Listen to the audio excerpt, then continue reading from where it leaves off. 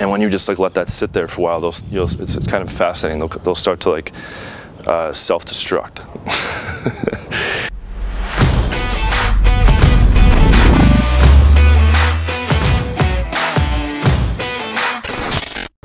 What's up guys, John Anthony here from John Anthony Lifestyle, and I want to go over today how to minimally invest over text message. I was texting with one of my clients recently for the first time, and he noticed some very peculiar things, okay, some very interesting things about how I was texting that are second nature to me that I've picked up along the way, okay, that are actually very critical and instrumental to the text game. Before we continue, please subscribe if you have not already. Okay, new videos every day at 2 p.m. Eastern Time. If you happen to be watching this or you're new to the channel and you're not a subscriber, lots of amazing value-packed videos every day. Okay, so make sure you get on board with that. Like and share if you found value. First off, I don't use capitalization. Okay, that's number one. I start my sentences with lowercase letters. After a period, I continue with lowercase letters. That shows laziness. It also shows that I don't give a fuck. If you've ever texted with a super hot chick, okay, like a girl that's above a 9, she's doing lots of different things, okay, and I'm going to describe how I'm doing those things. It's very, very, very similar. So no capitalization, very short sentences. You don't want to write these fucking long multi-sentence paragraphs. Okay, I also use abbreviations, okay, and I'm in Brazil right now, so I'm typing in Portuguese, and I'm using abbreviations. Portuguese, that won't make sense to you guys. So when I was in the States, I was saying, instead of Y-O-U, the word you, I type the letter U. Instead of saying tomorrow, I type T-M-R-W. Instead of saying tonight, you can write T-N. Okay, and I'm not going to go through the exhaustive list, but for instance, if you're saying how are you, you can type how space letter R space letter U. Okay, the other big point that I just remembered with that example, how are you, I don't write punctuation like a question mark. I will show an exclamation point for enthusiasm, okay, in the right spots. I don't put question marks at the end of questions. Okay, you can write a question as if it was a statement. Imagine some like multi-sentence thing, okay, with a question mark, with capitalization and no abbreviations, versus like a 5-word or 4-word statement, no capitalization, abbreviations, and no punctuation. He even told me, this client told me, that he got the feeling that I was just like busy and that, you know, and that this, you know, just kind of like my value is higher or whatever. And you don't always need to play games, but this is just how I've conditioned myself to text. The other big component is ignoring, okay? Now, I don't play a whole ton of games with ignoring.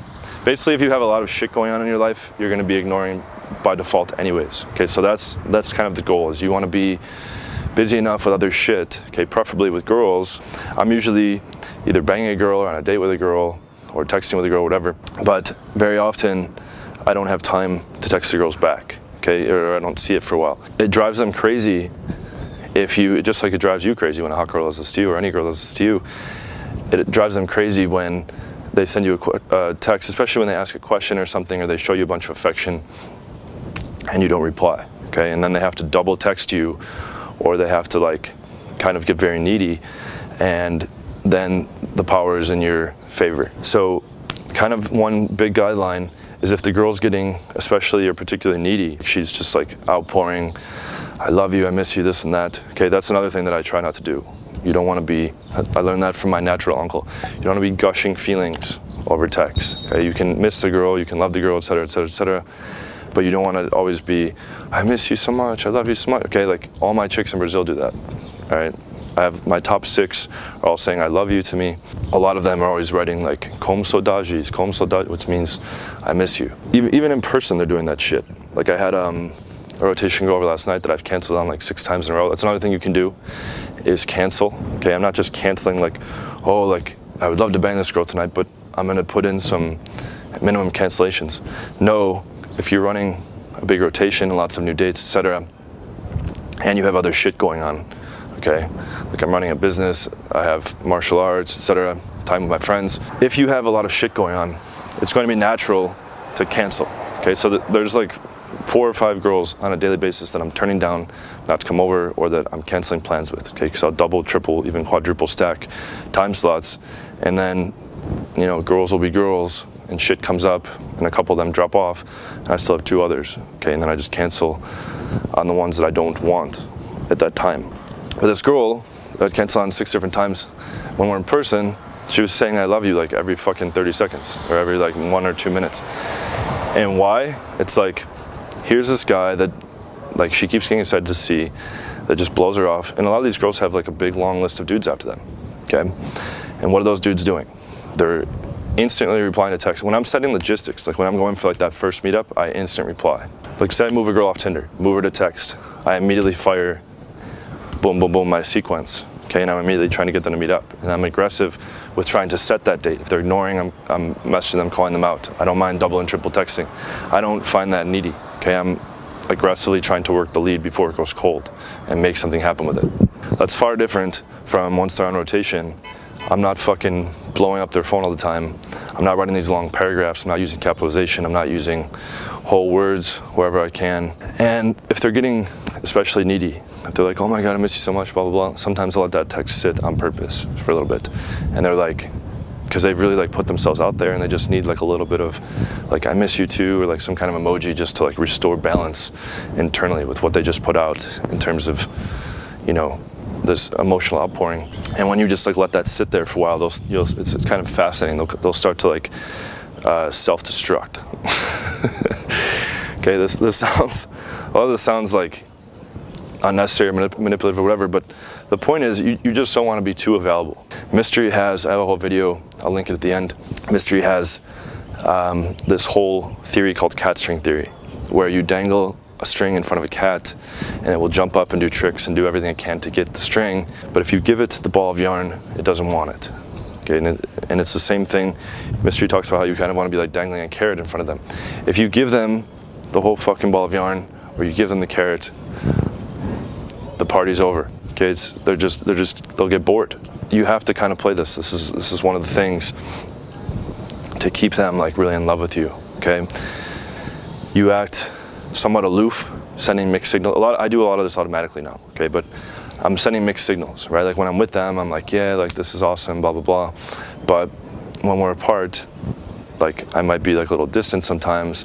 I might not always reply to texts. I'm not just gushing affection. I'm sending these short, small texts, etc. And if they do anything that you don't like, this is another important thing. If they do anything you don't like, you need to call that out. Okay, I don't just let some kind of disrespect or bullshit slide over text. I had an issue with one of my top 3 girls last week. Okay, this is a girl that's gonna be in Brazilian Playboy, blonde, fake tits, tattoos, piercings, etc. Super hot chick, tantric massage experience. And she sent like an eye-rolling face over text at me. Okay, and I was like, I don't like when a girl sends shit like that. I think it's disrespectful. And she's like, I can send that if I want to, and send it again. I was like, wow. I was like, that's fucking rude, right? And then she like tried to justify it and this and that and all this stuff, and I didn't message her back for like 4 days. And she starts like blowing up the phone, calling a whole bunch, all this stuff. I'm like, listen, I think you're cool, I have fun with you, etc. But I told you don't fucking write those to me anymore, and you continue to do it.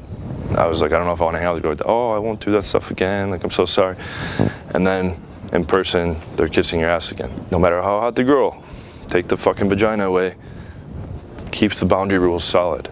Okay. My uncle said he used to tell this joke with this other advanced friend of his, that if they didn't have a vagina, a lot of them would have bounties on their head. Meaning a lot of the shit they pull is extremely out of control, and guys just put up with it and tolerate it because they have the girl on a pedestal. They're like, well, she's a hot chick. I can't stand up for myself, or I can't correct her in this situation because she's a hot chick. Who gives a fuck? To sum up, you want to just be doing like kind of low investment type things, okay? But every now and then, you guys can bond and shit like that over text. If she's like, you know, I never felt this way about someone, like you're one of the most amazing people I've ever met. Oh, I feel that way too.